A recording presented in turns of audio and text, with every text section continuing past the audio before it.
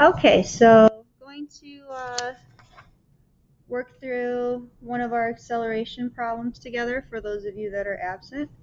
Before we start though, please make sure that you read and looked through the attached notes on acceleration, just so we have down what the symbols and units are, what the formula looks like, as well as what exactly is acceleration. And there's a practice problem in there for you to preview as well. Okay. So Ava's treadmill runs forward with an initial velocity of 1.2 meters per second, 4 seconds into the workout, and ends with a final velocity of 7.5 meters per second, 20 seconds into the workout. What's the average acceleration of the treadmill during this time frame? So I have a time frame here, and so I want to figure out the average within my time frame. So I'm first going to designate what is the initial and final times within my time frame. So if I hit start on a stopwatch, whatever time would come first is the initial, whatever would come last is the final. So I have 4 seconds and 20 seconds. Remember, seconds is the unit for time. 4 seconds would come first.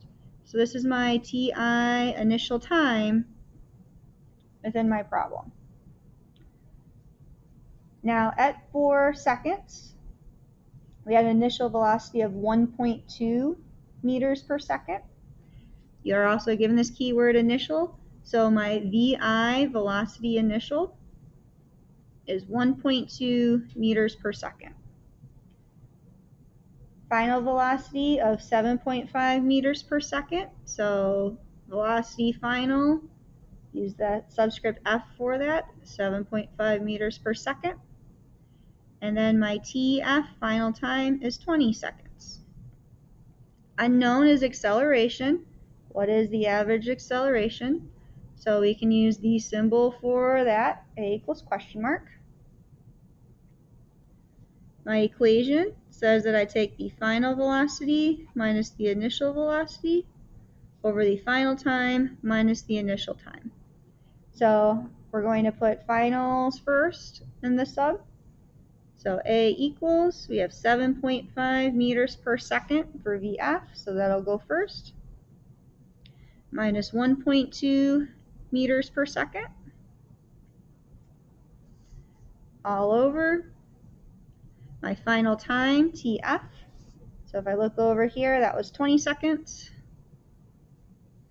Oops, started writing final time. Sorry about that. I have 20 seconds here, minus 4 seconds. So 7.5 minus 1.2 over 20 minus 4. So when I subtract those out, should get as my answer 0.4 meters per second squared. Now, acceleration is a vector quantity. So if a direction is given, I should include that. So here, the treadmill is running forward. So I can include that forward in my answer. Now, if you notice with these problems, you do have the answer provided right next to it, so you can check your work as you go. So do please use that just to check your understanding. Couple of things to point out on the worksheet or with the acceleration numbers for those of you that were absent. So here I'm moving on to this roller coaster problem. Roller coaster moves at 25 meters per second at the bottom of a hill. 3 seconds later, it's at the top with a velocity of 11 meters per second. So I have 2 velocity numbers here, but only 1 time number. So in physics story problems, if you're not given an initial time, then we can assume that this problem started at the beginning of the time. So my TI for this problem here would just simply be 0 seconds. And the initial velocity then, at that point in time, at the beginning of the problem, would be 25 seconds. Now, you might notice too, this answer is negative, so going back referencing the notes, so you might sometimes get a negative number when solving for acceleration problems. That indicates that either your velocity is decreasing, slowing down, which in this case, if I'm at the bottom